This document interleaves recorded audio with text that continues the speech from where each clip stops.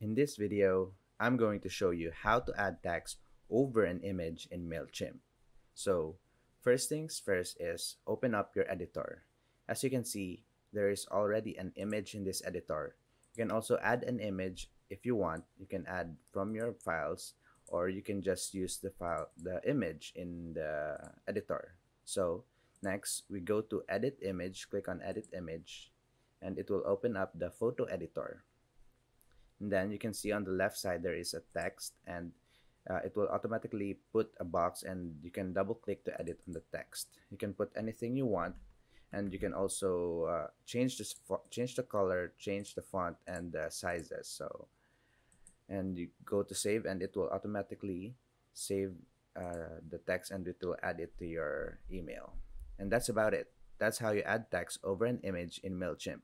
If you have any questions, please let me know down in the comments below, and I'll do my best to help you out.